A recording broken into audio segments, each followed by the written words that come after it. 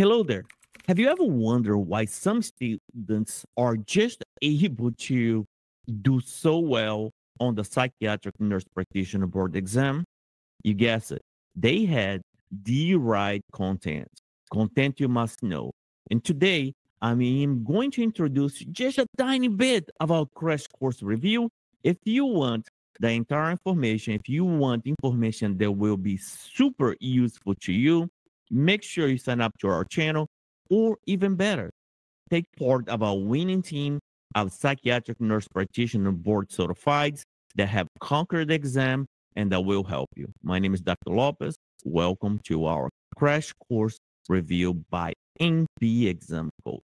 See you soon. Lithium, 0.2, 0.6 to 1.2. If the value is 1.3, you don't stop the medication. You assess. If the value is 1.4, you don't stop the medication. You assess. If there is, if the patient is symptomatic, then you can stop. Labs.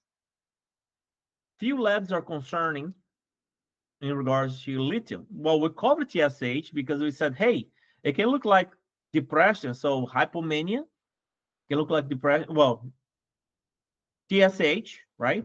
If it looks like depression, it could look like bipolar 2 in depressive mode.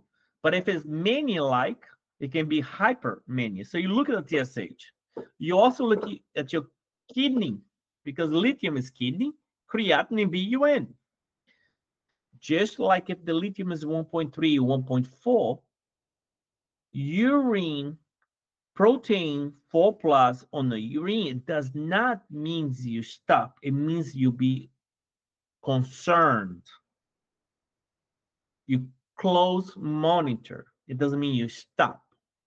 Now, the side effects of lithium, it can cause hypothyroidism, fine hand tremors. If you see growth, it's no longer a side effect. It is a toxicity. You need to know the difference. Okay. Macular papular rash is a common one. T inversion, very popular one. Okay.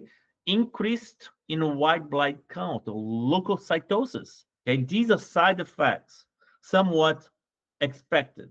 But what is not normal is above 1.5, which is lithium toxicity. You need to know the difference between NMS versus serotonin syndrome. First, NMS caused by whom? Who's the cupid? Who's the person or the drugs that cause NMS? Antipsychotics. So if it was not antipsychotics, then it was not NMS. When you have NMS, you have lead pipe rigidity, mutism, shush. Because you have lead pipe rigidities, you have muscles break down, then you have an increase of CPK, and what's in your urine? Myoglobinuria.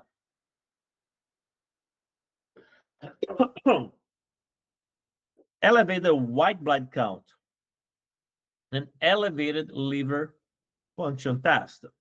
These things in white are most likely to be seen with NMS, but not,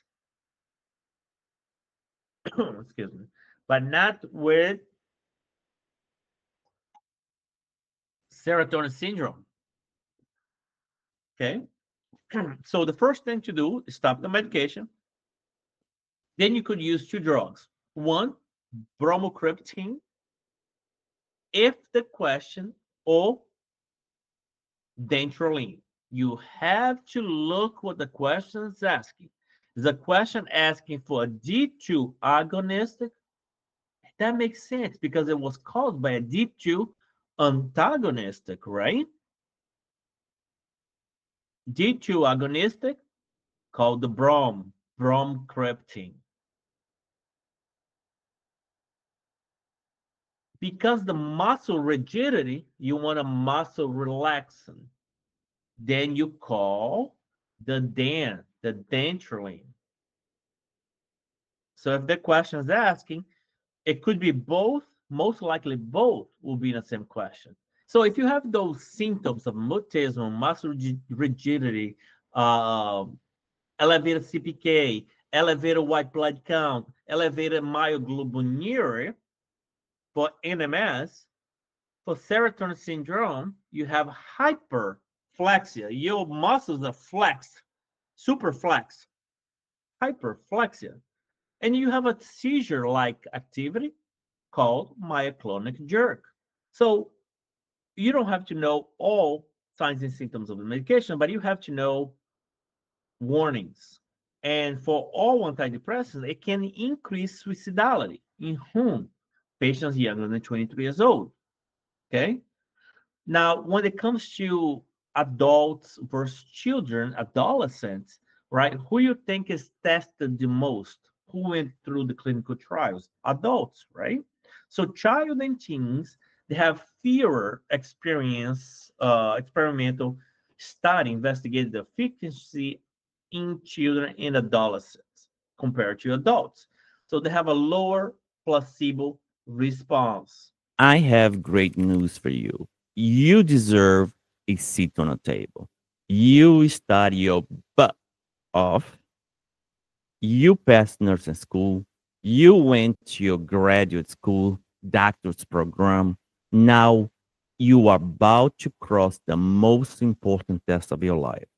What if you could have a coach by your side? One that will allow you to take unlimited classes, unlimited recordings, unlimited question bank, unlimited psychiatric nurse practitioner, high yield content. We have a lot to cover. I'll show you how. I'll drop the link to my course, the most powerful PMHNP review course in the market. I'll help you to pass the psychiatric nurse practitioner board today. Use the code name PASS, PASS, and enjoy a special discount only valid for the next few days. See you soon. Bye bye.